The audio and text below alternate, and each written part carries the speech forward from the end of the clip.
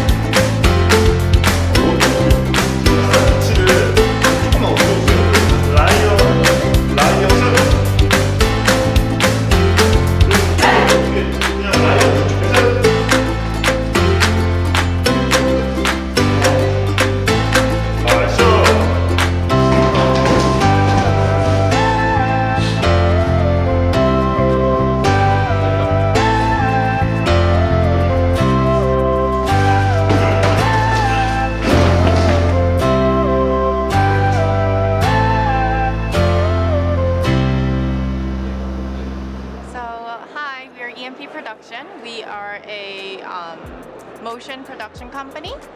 We expertise in motion capture as well as like animation production. So we do a bit of graphic outsourcing as well. 저희는 우리나라에서 가장 수준 높은 애니메이션을 하고 있고요. 그리고 모션 캡처는 물론이고 인게임 모션 제작까지 전문으로 하고 있습니다. 참여한 프로젝트는 NC소프트의 아이온 레기온즈하고 넷마블의 7개의 대제, 그 외에 트라나 1년에 한 20-30개 업체 정도의 프로젝트에 참여를 하고 있어요.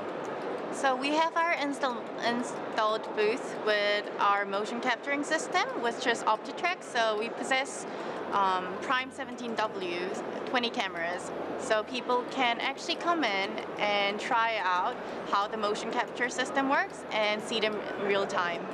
저희가 이제 가장 좋은 시스템의 장비를 가지고 있다는 걸 알리기 위해서 모션 캡처 스테이지를 만들었고, 여기서 이제 시연 행사라던가 그런 걸 진행을 하고 있습니다. K01로 오시면 지금 댄스라던가 농구 드리블 시연이라든가 다양한 모션 캡처들을 리얼타임으로 시연을 하고 있어요. 그래서 모션 빌더나 언리얼 엔진 4에서 바로 볼 수 있는 걸 보시거나 아니면 원하시면 체험도 할 수 있으니까 많이 구경해 주세요.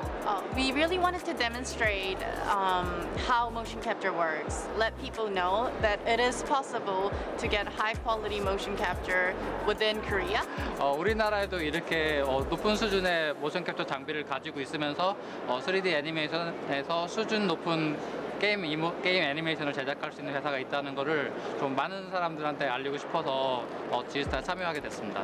굉장히 좀 많은 파트너들을 만날 수 있었고요. 그리고 많은 파트너들과 또 이제 서로 교류를 하면서 서로 이제 많은 부분들을 도울 수 있는 것 같아요. 지스타는 이제 3년째 참가하고 있는데 이제 매년 참가할 때마다 새로운 업체들과 이제 계약이 되고 그 업체들과 이제 1년 동안 또 좋은 파트너십을 맺고 계속 일을 하면서 좀 회사 규모의 성장에도 많이 도움이 되고 되게 좋은 행사라고 생각합니다. So our company EMP will try our best to continuously provide the best service as a motion capturing production and animation production company. 네, 앞으로도 저희 EMP이모션캡쳐가 한국의 그 게임 애니메이션의 수준을 높이는데 한 역할을 하고 싶고 그리고 모션 캡처라는 이 시스템에 대해서 한국의 대중화를 하는데 좀 기여를 많이 하고 싶습니다. 네, 이상입니다. 감사합니다. 감사합니다.